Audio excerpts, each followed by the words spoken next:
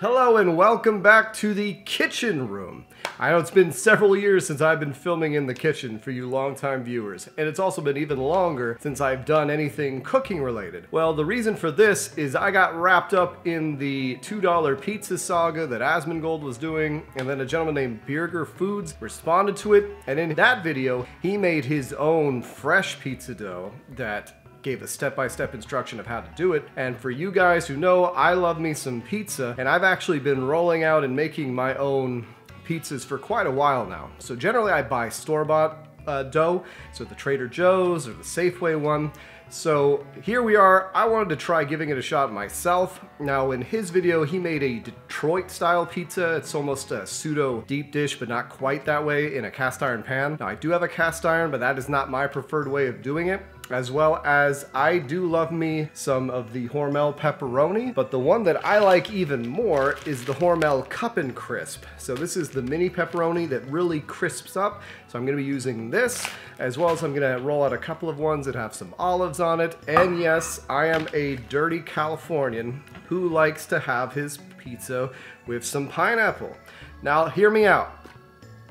You don't just have pizza with just pineapple. And part of the problem I think people have with pineapple on pizza is that if you put a lot of toppings on it, the moisture in the pineapple is going to keep the pizza from getting crisp. Now I'm someone who doesn't care for a lot of cheese. I know some of you checked out.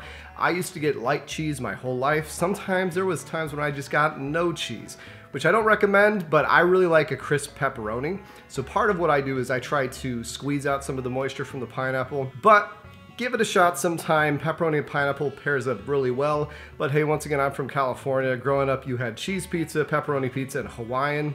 And then naturally, I love the pepperoni. There'd be some pineapples that fell off the Hawaiian. I tried it, loved it, and that's kind of how I got a hankering for it. But anyways, let's make this pizza, let's test it out, and let's see how it turns out. So as far as ingredients go, it's pretty simple here. We have all-purpose flour, a little bit of sugar, we have a starter yeast, which I've never bought yeast before. I got one that said it was for pizza crush. The one I used in the video is more just an all-purpose. I don't think it really matters. Extra virgin olive oil, some sea salt, and of course the toppings we're gonna put on. You mix it all up, so you make a well in it. You pour the olive oil and then add warm water, mix it with a spatula, then smack it up, get all that gamer rage out. Now for the sauce, I like using the Safeway sauce. In the past, I used to season all of my pizzas with oregano and things like that. And it's funny, I would do the $2 pizza technique all the time, adding additional pepperoni, putting the seasoning on it. So let's go ahead and mix all this up. I really should have brought a tripod down here, but it's looking pretty good. It's looking pretty good, check a look. I managed to get to this point. You know, it was a little dicey at times.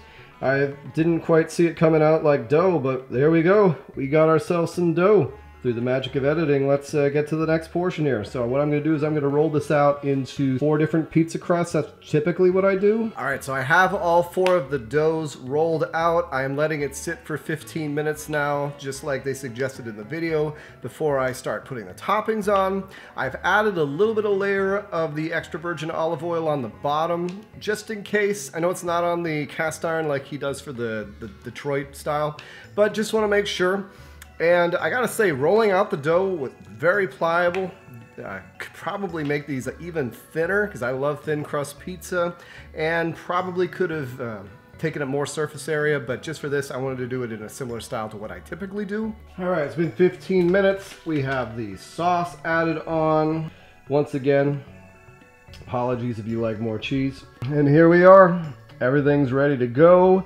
Now typically when I do this, I will cook the pizzas for about 25 minutes at 475. I do 10 minutes.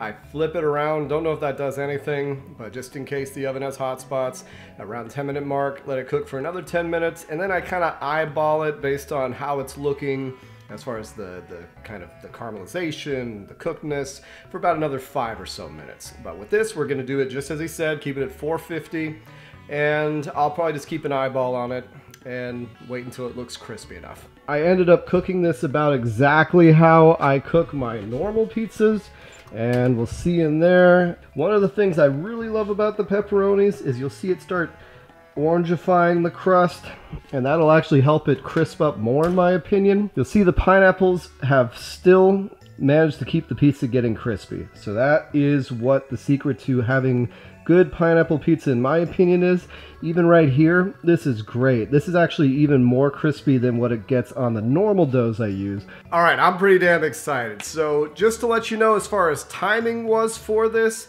I started making these around 5 p.m. and now it is around 6:30.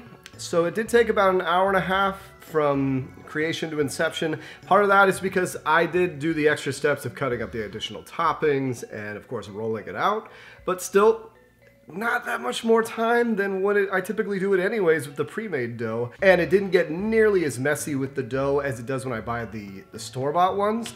Those ones are super sticky. This one still kept together, but didn't get everywhere. It didn't require me to flour it all the time in order to keep it from sticking to everything. So it crisped up good. A new tip I found out from watching him is you want to start from the inside, but wow, look at this, delicious. But even then, I just messed up what he said. Bottoms up.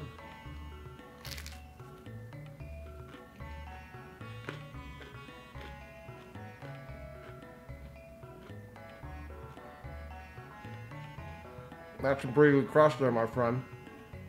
That's not bad at all. Wow. Ooh. And the oils, the pepperoni oil is actually leaking through the dough and making quite a nice experience. Cheers, my friend, thank you. All right, for all you people who hate pineapple, I'm telling you, you do it this way, it's going to be delicious.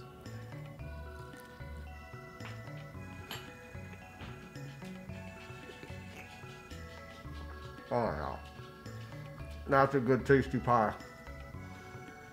If you're wondering why the quality got better, it's because my wife is down here. She's holding the light. Cheers.